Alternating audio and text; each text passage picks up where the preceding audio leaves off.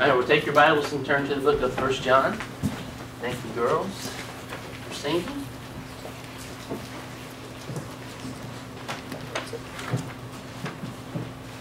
Well, I just wanted to make a couple of comments about your Christmas tracts that are back there. That sounds exciting. Hope that you'll get some of those and hand them out. We were down in Miami Beach. I think this would have been maybe Wednesday we were going around and trying to work on this one particular section, and most of the places were locked and just wasn't able to get in, you know, and just going down the road, and I was walking behind this couple, and this couple got to the end of the street and they made a dreaded mistake. They turned around, you know. I'm telling you, that's just fair game when they do that, right? And so I just went up and began a conversation with them. Ended up talking to them for probably 10 minutes. Really nice couple. They were from Germany, and he works for a company that's involved with the cruise ships and different things, and they spend 4 to 6 months in the States every year, and somewhere between New York and then Newport Richie, where they have a lot of boats type stuff is there, and then down here in Miami, and they were enjoying the warm weather. You know, it says a lot warmer than Germany, and I can imagine they were correct. You know, but of course, so I invited them to church and talked to them for a little bit, and they said, you know, we've been here, we haven't been to Miami before. We were wondering about a church because Christmas is coming up. They don't know anything about anything, I'm pretty convinced. But they were curious about the church just simply because it was Christmas time. And they know that. And it's very true that there's a greater awareness of spiritual things around Christmas time, so I hope you'll take advantage of those. And then the other thing is just, hey, listen, tracts work. You know that? Tracts work. We were just at the gas station on the way between Miami Beach and here, stopped and got the girls slushies, and I got a Coke and a chocolate chip cookie, if I got to be completely honest. And we talked to the lady behind the counter, said she had a church that she would go to, but she said that she would come and visit the church sometime. And you know, the more you talk to people, the more you can tell whether or not people are lying to you, right? Like they say they're going to come and then they would never show up, right? But this lady was very sincere. And anyway, she was sitting there, and I said, you just never know what a tract's going to do. It's an invitation to church, has your information on there, and then just as well, of course, got the gospel. And how many times have you given somebody a tract, and as you walk away, you turn around and look at it, and they're reading it, right? The gospel does get out in your community based on tracts. Hope that you will take advantage of those. I'm going to grab some and try to give them out around where I'm staying, and hopefully you will be able to do the same. Well, have you had a good afternoon? I asked Shamir if he did anything exciting this afternoon, and he said no. And I asked him if he took a nap, and he said yes. And I said, that was very exciting. You know? I'm like, did you get your Sunday afternoon nap? I hope that you did, right? I didn't get one. And we were running around, going down to Miami and back, and that was fun, driving on 95. So I had to be awake for that, I suppose. My mother-in-law would have gotten upset at me if I wasn't. And so I tried to keep her happy with me. And but anyway, we have had a wonderful afternoon, and I hope that you've had the same. I didn't ask if I could do this, but I thought that it might be appropriate just before we get started here for a few minutes for a time of testimony. If God's been working in your life a certain way over the past couple of weeks, months, whatever it may be, so as a result of a sermon or whatever it may be, just give a chance for a time of testimony here this evening before we dig into the Word. Yes, sir. Yeah, actually, I'd like to share something. You know, it's I've been Pastor asked me earlier this week to do the teen challenge. I had that kind of actually surprised me because I figured we would have the teens in here again to hear you, and I'm sure after what God placed on my heart, I'm sure the teens would have rather been in here listening to your message. I'm sure it was a lot more positive than the one God gave me to share with them. But no, it's kind of reopened my awareness. What I preached kind of reopened my need to share the gospel. So, amen. You know, it's amazing as a preacher, the Bible has to work you over before you can preach it. You know, and that's the way it often does. And I wish somebody had told me that before I went into the ministry. You know, but I'm telling you, you're just always studying the Word, and I'm telling you, it breaks you over the coals, doesn't it? And so that's good. Praise the Lord. So he's studying to prepare to preach to others, and God works on him. Fantastic. Thanks for sharing. Anybody else? A testimony?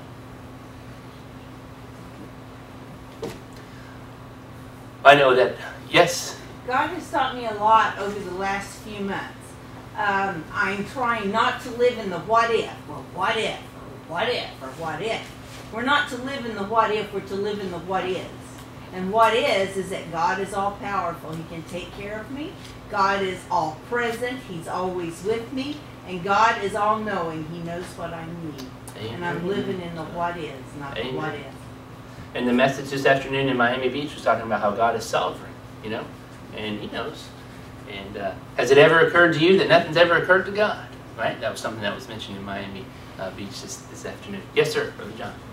I've been seeing more and more people going through personal tragedies, and it happened to us on a number of occasions. We lost our first daughter at birth, and someone had a tragic car wreck 36 years ago.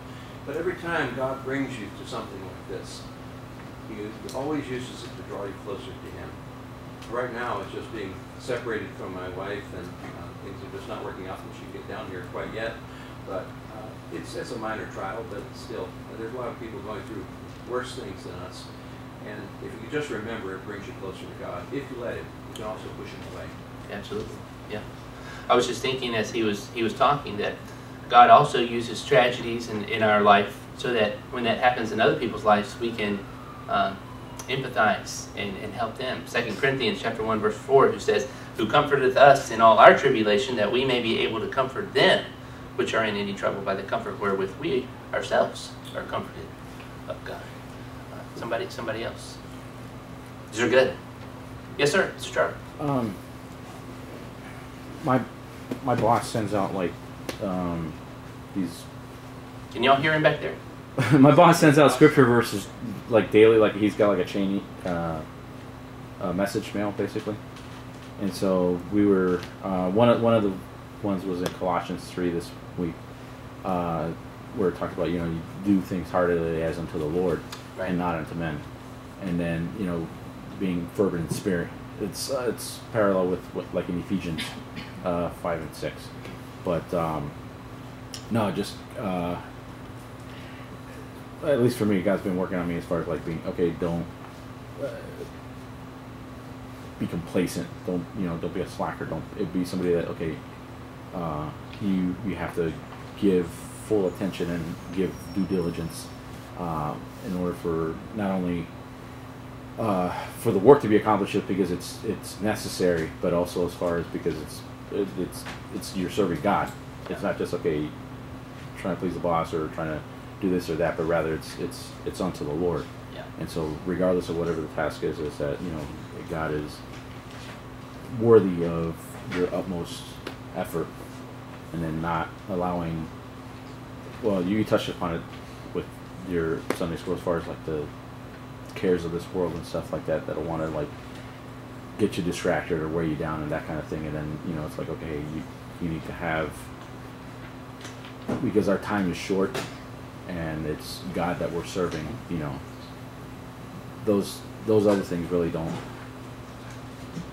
you have to give attention to them, but the thing is they should never take the precedence that a lot of times we give to them, so that, you know, God has preeminence, so that when, you know, we stand before Him, we're not going to be, oh wow, you know, ashamed they're having, you know, stuff that burns. You ever stop and think where we would be if we didn't have the Word of God? I mean, Charlie's testimony is just packed full of Scripture, right?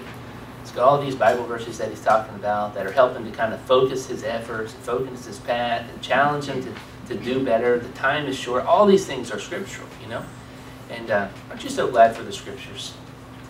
I'll give you just a brief testimony from my life. It's being here and being out in Miami Beach and talking to all the people there. I mentioned this just briefly down in Miami, but I've met a lot of people who said that they know who Jesus is and that they have a relationship with Jesus. And but you ask them, you know, anything about the Bible, or you ask them if they read the Bible, and their answer is no. So who is this Jesus that they know? Okay, it's not the Jesus of the Bible. Okay, they are fabricating and manufacturing who God is, and they call Him Jesus. Okay, because that's the name that we give, right? But they don't know who He is because they're not finding their descriptions of Jesus. They don't learn about Jesus from His Word. They just pray to this Jesus every day, in hopes that they'll make it to heaven one day. And I just really, just kind of hit me that the only way that we can know Jesus is through His Word. The only way we can know God is because He's given us the revelation of who He is. And it has really just challenged me to be in the Word more and more and more.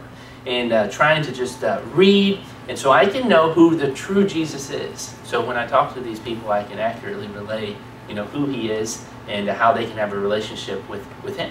And so I know that I have just been worked over the coals, I suppose you could say it that way, this week about just needing to know my Bible better. I've had a lot of conversations where I felt like, I wish I would have said something different or known right off the top of my head, what to say. And I've just been challenged to be more in the Word. And, it's a good thing. You can't have too much of Jesus, can you? That means you can't have too much Bible. So dig in there and find what God has for you. So, all right, so this morning we talked about the assurance of salvation. The assurance of salvation, how you can know, K-N-O-W, for sure that your sins are forgiven and that you have a home in heaven. Of course, the gospel is clear and it's simple and it's straightforward. You're a sinner. Because of our sin, we deserve to spend an eternity in hell. There's nothing you and I can do to forgive ourselves of our sins. We can't do enough good work to counteract and overcome the sin debt that we owe. We cannot work our way to heaven, and so we have to have a Savior. And of course, His name is Jesus Christ, and when we trust in Jesus as the Son of God to forgive us of our sins and to give us a home in heaven, He does exactly that. It's just marvelous, isn't it? It's the best news anybody could ever hear. The news of the gospel, and then if we trust in that, we can know for certain. Of course, we talked some about why we might doubt those things, and of course the cure for any doubt that you have about your salvation is to just get yourself back in the book and to focus on what God has done for you and your faith in Him. Now, we talked this morning about the assurance of salvation. I want to speak this evening on the subject of assurance, but I want us to discuss this evening the assurance of fellowship. The assurance of fellowship. In other words, are you in proper fellowship with the Lord? Okay? Now this is altogether a different animal than are you assured that you are saved? Are you with me? Okay? Let me ask you this question. Is it possible to be saved and know it and be confident in your salvation, but yet be out of fellowship with the Lord? Is that possible? Sure. Yeah. Absolutely. It is very possible, and in many cases it's certain we're all going to be there at some point in our life, right? Okay, so we can know for sure that we are saved. Can you know for sure that you are in a right fellowship with your Heavenly Father? Yeah. And I believe that you can. And what I want us to do is use the book of 1 John to discuss this subject. If I were to ask you, I'll just ask you this question. How many tests are there to determine if a person is saved based on the message you heard this morning? Just one. One. That test is, what have you done with the Son? He who hath the Son hath life, who hath not the Son hath not life. So there is how many tests for salvation? One. There's one test for salvation. How many tests are there to determine if you are in proper fellowship with Jesus Christ? You don't know the number? Probably one. Huh? Probably one. A whole bunch. There's a bunch of them, right? There's just test after test after test after test after test that would answer this question: are you in proper fellowship with your Savior? Can I just tell you something that really annoys me? Well, I'm glad I'm going to anyway. I'm going to, right? It annoys me most of the time when the preacher says he's going to preach on the assurance of salvation and he announces his text from the book of 1 John. Now, I did that this morning, But I announced it from 1 John chapter 5, verses 11, 12, and 13. Okay? If the pastor or the preacher announces he's going to preach on the assurance of salvation, and he goes anywhere in 1 John, except for the verses we covered this morning, 1 John 4, 14, 15, 1 John 5, 1, 1 John 5, 11 through 13. If he's in 1 John chapter 1, 2, or 3, or the first part of 4, those are tests of fellowship. Amen. They're not tests of salvation. Okay? And that's kind of what I want us to just consider this evening. I want you to think this through. Okay? I want us to consider the reason that the book of 1 John in its entirety was written. Let's just pick it up here in chapter 1, verse 1, and we'll be looking for the words joy and fellowship as we go through here. All right, the Bible says, that which was from the beginning, which we have heard, which we have seen with our eyes, which we have looked upon, and our hands have handled of the word of life. For the life was manifested, and we have seen it, and bear witness, and show unto you that eternal life, which was with the Father, and was manifested unto us. That which we have seen and heard, these are eyewitness accounts, that which we have seen and heard declare we unto you, that ye also may have what? Fellowship with us. And truly our what? Fellowship is with the Father and with His Son, Jesus Christ. And these things write we unto you, that your joy may be full. Everybody look up here for a moment. The reason, the purpose statements for the book of 1 John are given right here in these first 4 verses. The book of 1 John is a book about fellowship, proper fellowship, and it's about joy. And when you are in proper fellowship, your joy then will be full. Right? When you are not in proper fellowship, you can expect that your joy will not be full. Okay? That's how these two work together. And so the book of 1 John is written to people who are saved. It's written to Christians. Okay? It's written to Christians even in chapter 5 that we were talking about this morning, so that they may know for sure that they are saved. That they would have it settled, this issue of their salvation. And here, in 1 John chapter 1, he's setting up the themes for the book. And the themes for the book are fellowship and joy. Okay? Now, let's take a look at this. 1 John chapter 1. We'll just pick it up right where we left off in verse number 5. And we'll find here our first test of fellowship. Again, we're considering tonight the assurance of fellowship. Do you have a proper fellowship with the Lord? All right, 1 John chapter 1, verse number 5. This then is the message which we have heard of Him, and declare unto you that God is light, and in Him is no darkness at all. All right, so God is what? Light. Light. And how much darkness is in God? 0. None. All right, now look at verse number 6. If we say that we have fellowship with Him, and walk in darkness, we lie and do not the truth. But if we walk in the light, as He is in the light, we have fellowship one with another, and the blood of Jesus Christ His Son cleanses us from all sin. If we say that we have no sin, we deceive ourselves, and the truth is not in us. If we confess our sins, He is faithful and just to forgive us our sins and to cleanse us from all unrighteousness. If we say that we have not sinned, we make Him a liar, and His word is not in us. The first test on this issue of assurance of fellowship is, where are you walking? Where are you walking? We see it there in verse number 6. If we say that we have fellowship with Him and walk in darkness, we lie and do not the truth. If I was to have followed you around everywhere you went for the last week, where would you have taken me? Okay. Now, I don't know where you went. And you don't have to tell me where you went. All right. I don't know what you did, and you don't have to tell me what you did. But I can tell you this: if you would have been ashamed to have me with you at any point in time, then you have been walking about in darkness. Right? That word there, to walk, it literally means to just walk around in. To walk around in darkness. Right? Where have you been? If I was to follow your footsteps, where would it lead me? You know, footsteps are rather revealing.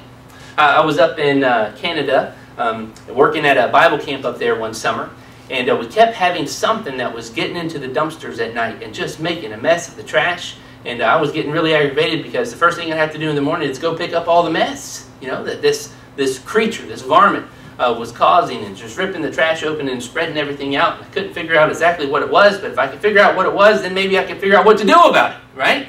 Well, it rained one night, and all over the dumpster were prints, tracks, and then I knew what it was. It was a raccoon, right? It was a raccoon, and it was getting down in there, and it was having its way with the trash, and, well, needless to say, then I figured out what to do, and we're being recorded, so maybe I won't just give you all the specifics, but let's just say we didn't have very many issues for too many days longer after that, all right? You know, tracks are really revealing. It reveals where you've been. It reveals what you are. You know, where have you been walking? You know, it doesn't really matter what you say, okay? The Bible says here, if we say that we have fellowship with Him, but we are walking about in darkness, we lie, and we do not the truth. Okay? So it is possible for us to even deceive our own selves. It is possible for us to think that we are in fellowship with God, to even talk to people and to claim that we are in fellowship with God, while at the same time walking in darkness. And if that's the case, you're deceived and you're deceiving others into thinking that you're walking in the light, when in fact you're walking in the dark. You see how this test works? It's a test of fellowship. Listen, how much darkness was in God? None. None. Okay, so if you have darkness in your life and you're permitting it to stay there and remain, then one thing I can tell you, absolutely based upon the truths of Scripture, is that you are not in fellowship with God as you might think that you are. Because you have darkness in your life and you are continuing to walk about in that darkness. Okay? Now the Bible gives us the answer to that. What should we do if that is the case? We all know that we have sin. Chapter 1 and verse 9. If we confess our sins, He's what? Faithful and just to forgive us and to cleanse us from all unrighteousness. And when that happens, guess what returns? The fellowship and the joy. You know, you don't have joy if you're walking about in darkness. You don't have fellowship and you don't have joy. But John wrote the book of 1 John so that we would know that we can have fellowship and that we can have joy. And so let's not be walking about in darkness. Don't you like proper fellowship? Don't you like joy? Who doesn't want joy and fellowship? By the way, just a self-diagnostic test. If you find yourself without fellowship or not in fellowship, and you find yourself without joy, those are indicators that something's wrong. Go looking for it. Ask God to reveal it to you. Do what's necessary to have the fellowship and the joy restored. Okay? Hey, that's one test, all right? That's chapter 1, all right, that we've looked at here, of the many different tests that there would be to discern this issue of the assurance of fellowship. All right, let's look in 1 John chapter 2. We'll look in verses 3, 4, and 5. All right, the Bible says here, "And hereby we do know that we know Him, if we keep His commandments. He that saith," here it is again, this verbal idea coming out, "He that saith, I know Him, and keepeth not His commandments, is a liar, and the truth is not in him. But whoso keepeth His word, in him verily is the love of God perfected.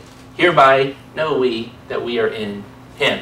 Could you help me out? Can you tell me what test number 2 is for the assurance of fellowship according to these verses? What is it? Obedience. Obedience. Are you keeping His commandments? Right? Isn't this simple? Isn't it straightforward? You know, there's a way to make the Bible really complicated. But that way is completely unnecessary. And we don't need it, right? It's just simple and straightforward, right? If you say that you are right with God and that you are in fellowship with Him, but you are not being obedient to the commandments of God that you know, you're deceiving yourself. And there is no fellowship. And you need to do what's necessary and right to get this fellowship restored so your true joy can be restored. Doesn't that just make sense? Right? You can't be in fellowship with God if you're harboring disobedience in your life. So where are you walking? Are you obeying His commandments? There's this test number 1, test number 2. All right, look at verse number 6 of chapter 2. All right, here it is again. He that saith, this verbal idea here. He that saith, he abideth in Him, ought himself also so to walk. even as he walked. All right, so here's the third test. Are you abiding in Christ? Right? I really believe that the entire book of 1 John is a commentary on John chapter 15, where he discusses abiding in Christ. Okay? The whole book of 1 John is really a commentary on what it means to be abiding in Christ. Hey, it is impossible to be abiding in Christ and to be walking about in darkness. It is impossible to be abiding in Christ and not keeping His commandments. It's absolutely impossible. Okay? So far we have 3 tests. Now, how many tests were there for salvation? 1. All right, what is that test? What did you do with who? The Son. All right? But there's lots of different tests for fellowship. Okay? Are you abiding in Christ? All right, let's look in 1 John chapter 2, verses 9, 10, and 11. All right, the Bible says there, again, considering this issue of fellowship, he that saith he is in the light, and hateth his brother, is in darkness even until now. He that loveth his brother abideth in the light, and there is none occasion of stumbling in him. But he that hateth his brother is in darkness, and walketh in darkness, and knoweth not whither he goeth, because that darkness has blinded his eyes. Can I tell you what this verse is not saying? This verse is not saying that if you hate another Christian, you obviously aren't saved, and you need to get right with God so you can be saved. That's not what this verse is saying. I have heard it preached that way more times than I care to remember. This is not about salvation. This is about fellowship. Listen, it is impossible for you to be right with God. It is impossible for you to be in fellowship with God if you're hating another brother in Christ. It's impossible. God makes a huge deal out of forgiveness. Listen, if you will not forgive those people who trespass against you, the Bible says your Father will not forgive you. If your Father will not forgive you of those trespasses that you have been involved in, guess what? You definitely are out of fellowship with your Heavenly Father. And you need to do that which is right in order to restore that earthly relationship, so then the heavenly relationship can also be right. Boy, there's lots of tests. You know, we're just in 1 John. We're just looking at a few chapters. You can go to any book in the Bible and find tests about fellowship. Okay, any book. We're not going to cover them all. I'm just bringing up a few. Where are you walking? Are you keeping His commandments? Are you abiding in Christ? Do you hate a fellow Christian? All right, let's look at the next one. 1 John chapter 2, verse number 15. You know the verse. The Bible says, love not the world, neither the things that are in the world. If any man love the world, the love of the Father is not in him. For all that is in the world, the lust of the flesh, and the lust of the eyes, and the pride of life, is not of the Father, but is of the world. And the world passes away, and the lust thereof, but he that doeth the will of God abideth forever. It's impossible to be in fellowship with your Lord and Savior Jesus Christ if you love the world. Why? Because if you love the world, you're not loving the Father. The love of the Father is not in you. Doesn't that just make sense? Okay? It's not a test of salvation. Okay? It's a test for your relationship with your Heavenly Father. Do you love the world? You know, we were talking about Lot this morning, right? You know, Lot would have failed a lot of these fellowship tests, wouldn't he? In fact, I took the test list that I talked about this morning from Lot, from all these verses in 1 John. Okay? He would have failed all the fellowship tests, but you know what? He would have passed the salvation test. Okay? He didn't have any joy in his life. His life was miserable and his life was wretched. And he ended up in the hills getting drunk and actually committing incest with his daughters and giving birth to 2 nations that still persecute Israel to this day. He was a miserable wretch of a human being. But when I get to heaven, I'm going to meet him. But I'll tell you what, his life had no joy. And he had no fellowship with the God who saved him. What a miserable way to live. We ought not live that way. You know, let's do everything that it takes to be in a right fellowship with our Heavenly Father so that we can have the joy that is there that God intends for us to have. You ever meet a Christian and you just wonder if they're really a Christian because they're just always just in this terrible mood and they never smile and their lips always curve the wrong way and they always look like death warmed over? Right? You met those people, right? Where's the joy? I mean, to me, I meet these people and they just scream out to me that something is wrong with them in their life and they are not in proper fellowship with their God. They are not in proper fellowship with their Savior, because if they were, they'd be joyful. You ever met a Christian who's just joyful? And you think, wow, man, that lady's got it all together. Or that man, he's got it all together. He really knows and loves his Lord. Yeah. He's got proper fellowship. And his joy or her joy is full, because there's nothing between them and the Savior. You know, you can be that way too. You can be that way. You can have that joy. You can have that fellowship. But you need to be obedient to what you know from the Word of God. And be looking in here and digging and finding out about who Christ is and what He expects of you, so that you can do the things that you need to. Look in 1 John chapter 2, verse number 27. We'll look at another test here. The Bible says, "But the anointing which ye have received of Him abideth in you." But the anointing, this is talking about the Holy Spirit. "And ye need not that any man teach you. But as the same anointing teaches you of all things, and is truth, and is no lie, and even as it hath taught you, ye shall abide in Him." This is talking about the illuminating ministry of the Holy Spirit. You ever been reading your Bible, and maybe you've read that passage 100 times or whatever it is, you know, something that's fairly familiar to you, and something new just jumps off the page at you? Has that ever happened to anybody? Right? Oh, don't you love it when that happens? Right? Do you know what that is? That is the Holy Spirit of God revealing truth to you from the Scriptures. Woo! I love it. That's good stuff, right? Are you being illuminated by the Holy Spirit? Is He revealing truth to you? Hey, that's a sign that you are in proper fellowship with Him. And if you're having that, then guess what? You're going to have joy in your life. If you're not, it may be a sign that you're not having fellowship, and that joy may not be full in your life. All right? Let's see here. 1 John chapter 3, verse number 2 and 3. I'm just kind of walking my way through the book here. It says, "Beloved, now are we the sons of God, and it doth not yet appear what we shall be. But we know that when He shall appear, we shall be like Him, for we shall see Him as He is. And every man that hath this hope in Him purifieth himself, even as he is pure." Right?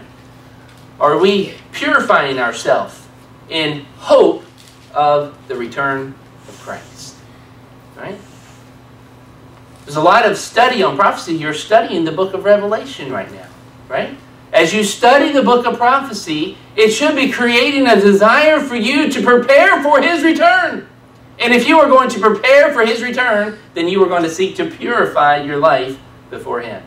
If you are doing those things, then you are in proper fellowship with the Lord. Right, Charlie? It's pretty simple. Okay? And you'll have joy. We can keep going. All right? We can keep going. You can keep going throughout the book of 1 John. And when you're done, you could go to Philippians, and you could start there. And then you could go to Galatians, and you could go there. And you could go to 1 Corinthians, and you could go there. You can go to any book in the Bible, and you can find tests about fellowship. You can find tests about joy. Okay? How many tests are there for salvation? There's one. What have you done with the Son? He who hath the Son hath what? He who hath not the Son hath not what? It's pretty simple. How do you know if you're in fellowship with the Lord? Well, that is a bit more complicated. Why is it more complicated? Because it's talking about a relationship. And relationships are just complicated. Okay? There's a lot of different areas that are involved in a relationship. Okay? And that's what we're finding here in this issue of fellowship and this issue of joy. Okay? I used a couple of illustrations this morning, and I want to use them again. All right? And do you remember what the first one was? We talked about marriage, right? How do you prove that you're married? Okay? And what was it that we decided that you needed to have to prove that you're married? The record. What was it? The record, right? And what was the record? The marriage license. Okay? Now, let me ask you a very different question. Okay? How do you know that your marriage relationship is good? Okay? Can I tell you what you should not do? You should not go and get your marriage license and hold it up and say, "Look, I've got the record. We obviously have a great marriage relationship because I'm married." Well, that wouldn't make any sense, would it? Okay? Maybe you should ask yourselves some other questions. Maybe you should evaluate your love for the other person. Okay? Maybe you should evaluate whether or not you're living together. Okay? Maybe you should look at whether or not you share your finances. And a myriad of other questions that you could ask. Maybe you should ask yourself how you feel about your spouse. Okay? But listen, the record doesn't do anything, right, to define whether or not your relationship is good. Okay? You with me here? It's a different animal altogether. All right? Now, let's move on to the second question. Do you remember what it was? Car. Car. Okay? Now, from this morning, how do you prove that you own the car? You have to have the record. And what's the record, Shamir? Car registration. A car registration, a title. Okay? All right? Now, let me ask you this question. How do you know that you love your car? Can I tell you what you do not do? You do not go and you not get the title. And you not hold up the title and you say, look, I love my car. I have the title. Is this great? Right? You don't do that. Right? If I were to ask you questions about how much you love your car, do you love your car because you drive it? Of course, you know, if you loved your car, you probably would drive it. I don't know, some people probably love their car so much they won't drive it. And they leave it parked in the car because they don't want to get it. They leave it parked in the car. They leave it parked in the carport or the garage because they don't want to drive it and get it dirty, right? You love your car, it's obvious because you're washing it and detailing it. And man, it's just spick and span. Right? Just, man, just great. Maybe you know that you love your car because you do look really cool behind the wheel. Right? Or whatever it may be. Okay? It's completely different. It's completely different. The relationship versus ownership. Okay? There. How do you know that you're in fellowship with God? Can I tell you what you don't do? You don't go and find the record of your salvation and say, look, I'm saved. I am in a right fellowship with God. Things are good. Everything's perfect because I have the record of my salvation. No. That doesn't make any sense, does it? How do you know if you're in proper fellowship with God? Well, there's a lot of tests, aren't there? There's a lot of probing questions that a person can ask themselves from the Scripture. Probing questions like, where are you walking? Are you being obedient? Are you being illuminated by the Holy Spirit of God? Do you love the world? All these probing questions that you would have to ask yourself. How many tests are there for salvation? Repetition is a good method of learning. Right? How many tests are there for fellowship? I don't know. A lot. Right? So let me ask you this question. While I've been preaching on this issue of fellowship and being in a right relationship with your Savior, has the Holy Spirit of God put His finger on some area of your life? And you know exactly what it is.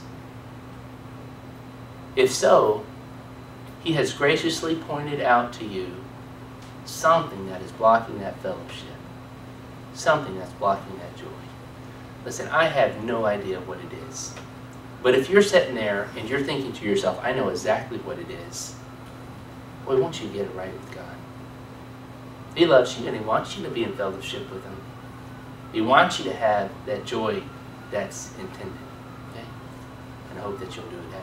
I'm going to ask my wife to come to the piano, and we're going to sing Nothing Between My Soul and the Savior. What's the page number, huh? 225. 225? No, I don't know if that sounds right either. I mean, we're going to find the page number. Okay, so once we get that.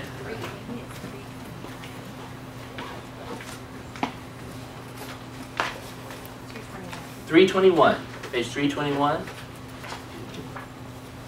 You will go ahead and stand to your feet, page 321. I'll pray in just a moment.